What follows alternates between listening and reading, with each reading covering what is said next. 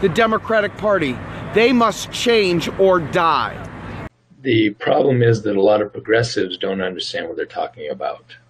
And when they're confronted with, say, people from the Fed, with financial markets participants, their ignorance is exposed. And so, although a lot of their policy proposals, they're sort of on the right track.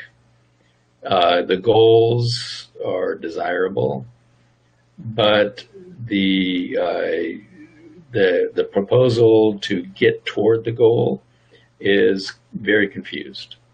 And so they really weaken their case when they go in front of an audience where there are some people who understand the way financial markets work and so on. So that's a big